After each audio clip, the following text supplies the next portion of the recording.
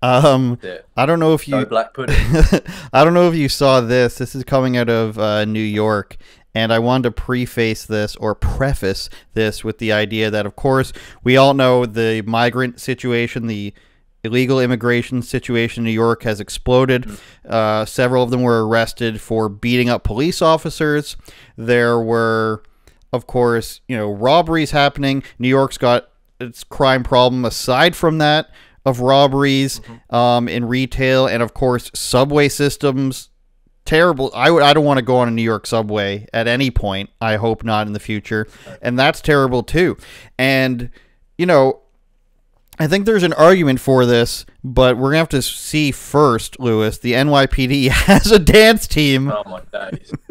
Now, Yeah. we're gonna get copyright stricken for the music, but we'll have to mute that. So try not to talk during it. We'll play a bit of it here.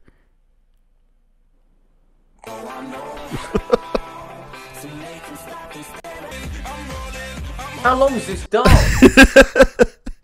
So How long? obviously that wasn't a good dance. Let's just leave the screenshot up for a bit here. Obviously that wasn't a good dance. 1 to 2 of these women are not overweight. They're police officers. And I got to bring up some of the comments they have, Lewis. But what do you think? Like, is this a situation where it's fine, they're off duty, they're doing this, or are there some jobs where you don't think, kind of like the nurses doing TikTok during COVID, are there some jobs where it's just like, we don't want to see you doing this because we want to portray a certain level of strength in an occupation? Well, that's literally it. There's one thing about a police officer that makes TikTok videos in their own time out of uniform, but there's one thing dressing up and making it the NYPD dancing group. You know what's going to happen though. Someone's going to take that, and then someone's going to cut, and it's going to be throwing like these women in like a bar fight or something, and they're having to tackle like a really horrible scenario, and it's going to be the drastic, like, the standards have really dropped here in the public services. To be honest, this has been going on in Britain way longer than it's been going on in America, strangely. I don't know why. I think standards are dropping. You see it in the army, especially the British army. The British army is really bad. Really, really, really bad. But it's just this push for DEI, push for ESG, and this is the result of it. This is the result of DEI in action. And it's almost trivializing. New York is not safe. I'm sorry to say it. New York is just not a safe place. Oh yeah, and that's going to improve safety. I'm sorry, I don't even know what to say. I mean, there's not a lot I can really add to this other than this is dumb. Why are we doing this? Can't we just? We need to show not brute strength, but strength at least within our forces in order to tackle crime and protect the community. Surely that's the fundamentals, not going around dancing on TV shows and. Well, what's interesting is. Is anything else to add? Oh yeah. What's interesting though is that they're women in their 30s and their 40s, and they're still, deriving themselves or breaking themselves down to the point where all they're doing is a poorly choreographed dance like 12-year-old girls did in seventh grade and everything, to a song that was probably playing when they were in their club days. And they're not even doing it well. But their quotes here are pretty interesting. This is from ABC7 New York.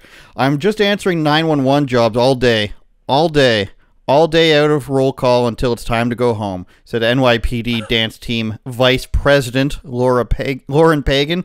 "Music is amazing." Got a president. Yeah.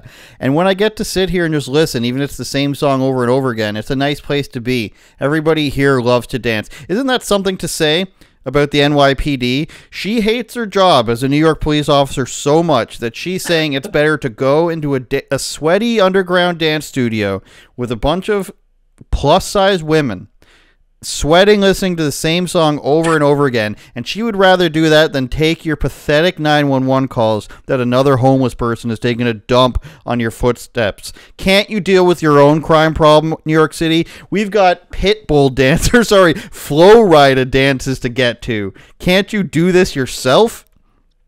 Make no mistake, like police work, this is not all fun and games. It's you're comparing dancing to police work. It's a commitment with a regular schedule. They practice 2 to 3 times a week. Look, I hate having to do this. Okay, I hate having to, I hate having to reiterate something like this. But even if it was dudes, this was like an NYPD, like guys dance off or whatever, obviously that would raise questions. But of course, it's just not appropriate. I don't see that as appropriate, considering how much New York is in a mess right now. I mean, there's literal rats coming out of sewers, like infesting like the city, like and they haven't got time to. Well, they've got time to make TikToks, and obviously this isn't on TikTok. This is on a TV show, but. I've got nothing to add. I'm sorry, mate. This is DEI in action. Well, if you had a plethora of fires that were going unattended to, you'd be like, why are the firemen posing in their stupid calendars?